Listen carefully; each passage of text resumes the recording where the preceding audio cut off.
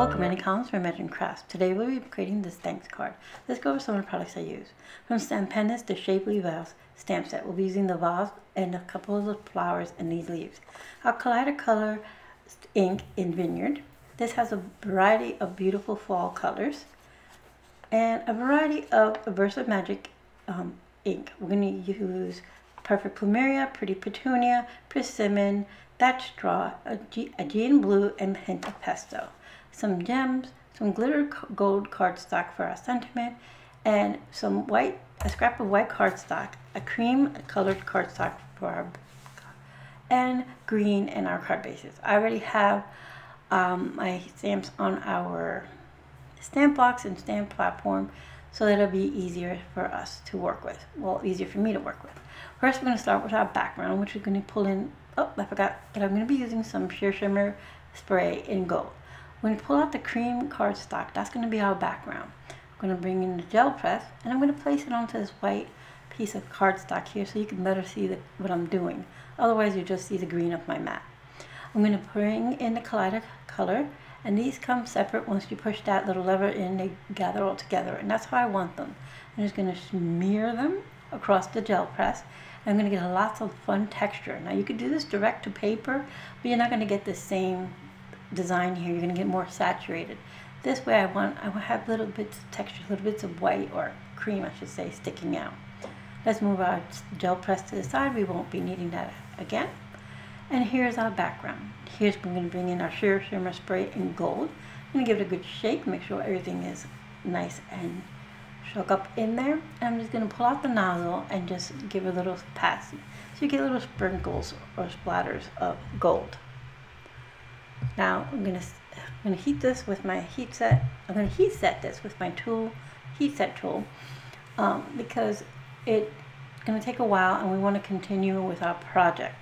So I did that really quick, and now I'm going to bring in my stamping platform with the vase, which has the little stems for the leaves already attached to it. So, and this is like just an outline stamp. It's kind of finicky, but it's so pretty. Alright, so I'm going to go ahead and put my card down. I'm going to hold it with my magnets and a little extra washi tape. I'm going to take the Aegean blue for my vase, and I'm just going to go ahead and ink it all up. And I love that these dewdrops come to a nice point because it's easy to hit those little tight spots. Now I'm going to pull in the hint of Pesto, and I'm going to do our stems with that. I'm going to go ahead and apply our ink to it. And then I'll press it down, get a nice stamp there. I'm going to hit it again with the Aegean blue just to get a darker image. Now you're going to say, well, those colors from the background would come through. But if you have a glass vase, those colors would come through.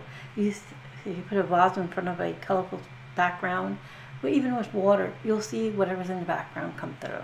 And that's the concept I was going for here. Alright, so now I'm going to go ahead and move all this out of my way. And there's our card panel. It has the vase with the stems.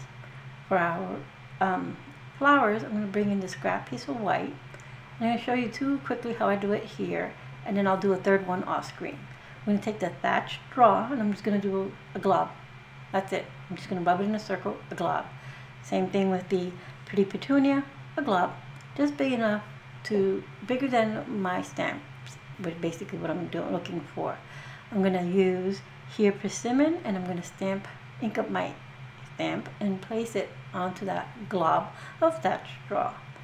I'm going to do the same thing. I'm going to take my stamp with now the Perfect Plumeria. I'm going to ink that up and stamp it onto that circle of Pretty Petunia. And now our flowers are colored and set. So now I have 3 of them. I'm going to quickly heat set them because we just layered ink on top of ink and it's a little wet. And I'm going to fussy cut them out. Once they're all cut out, I'm going to trim just a little bit off all around the edges of my panel here. This is the one that has the ink and our vase. Just a smidgen so that it will lay with a nice frame all around with that green coming through. Alright, so now we're ready to start. Oh, no, before I adhere that, I forgot I was going to add the leaves. So I'm going to grab, again, hint of Pesto and I'm going to just stamp these leaves sticking out of the vase. Now, this stamp tends to veer to the left. These are clear stamps and they're easy to be manipulated. So here I'm going to turn it to go more of a curve to the right. I'm going to ink it up again with a hint of pesto and stamp it onto our card panel. Now that we have it all set, I'm going to adhere everything together. I brought in my foam tape, and I'm only going to use that foam dot tape for my purple flower. But I'm going to bring in my tarot tape to adhere the top card panel onto this layering cardstock that I have behind it, which is the green. That's a heavy 80-pound green cardstock. Then use the tarot tape, remove all the backing, and then I'll just go ahead and adhere that card panel to that, making sure I have all the adhesive in there. Once I have that down, now we can play with our flowers and figure out where we want to set it. Alright, so I'm going to give a little curve, a little volume to our flowers here. And at first I'm thinking, oh yeah, I'm going to put foam adhesive on all of them. But then I changed my mind. So I bring in my on point glue, and I'm going to adhere the 2 yellow flowers directly to the card. Right there, making sure they stay within the card frame area. And I'm only going to put a foam adhesive behind our purple flower, which I'm going to center right there. Now for our thanks, which I went ahead and die cut it off screen just to save us some time. I'm going to use my on point glue, just little dots of it on the back of this cardstock here. And I'll place it across our vase. And I'm using the purple, the darkest purple there, as sort of a placement area so that my sentiment comes out straight. I'm going to fluff up my flowers once again. And now I have these jewels, these gems in my stash for a while. I'm going to use those for the centers of our flowers. Before I do that, I'm going to go ahead and adhere my card panel to my card base. Just putting some more tarot tape on the back, and then I'll adhere this to our card base. Now, like always, I'll have everything listed in the description box below if you are interested in anything or you miss any of the colors I might have used or inks I might have used. Alright, once I get this on here, I'm going to try it this way real quick. Make sure I get it straight on. Okay, now we're going to go ahead and add our jewel centers. Just to give that, since we have all that beautiful glitter on the bottom, I want to add a little of that shimmer to the top. So I'm going to put a little bit of on point glue in the center of our flowers. Now these gems have adhesive, but they've been in my stash for a while. I'm worried they're not going to hold up, so that's why I use the on point glue, because I know then they'll stay on for sure. I'm going to go ahead and place those on there. I used 2 purple ones on the yellow flowers and a yellow on the purple flower. And here's a quick look. You can see the shimmer in the background and all this, and it just gives you this beautiful fall feel of a card.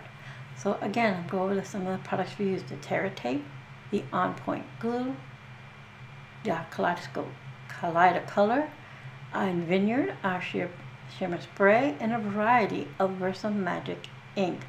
Like always, I will have it all listed in the description box below with links for everything that you need.